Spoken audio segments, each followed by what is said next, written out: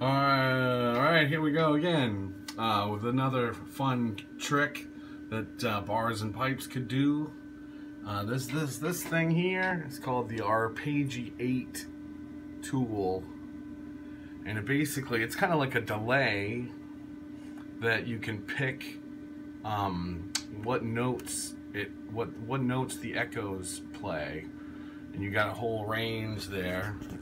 Kind of doing the same thing where I'm looking. So here's the first note. So here's the second note. I have just these couple that are on and off. You can turn them on, turn them off here, and you can pick what note, whether it's an octave up or an octave down kind of thing. I think it does an octave, or is it a seventh? I guess whatever. It's been a while. So what I've got, and then through the triple play, I've got it going. My room is a total disaster right now.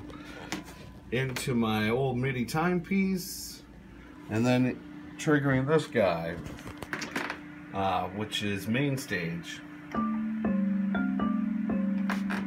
And it's making some weird racket right now. I'm not quite sure why, but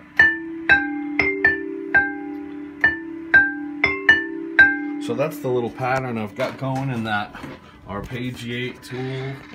Right now it's doing a bang bong bee bong bong. So I'm just hitting one note on the keyboard like this.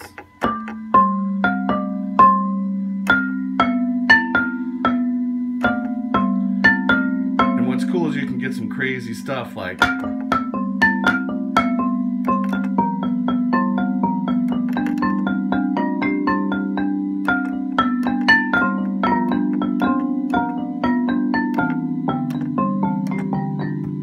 anyway, so stuff that you wouldn't have thought of, you can kind of get out of that little trick. So there you go. That's another fun one. I got a long ways to go here.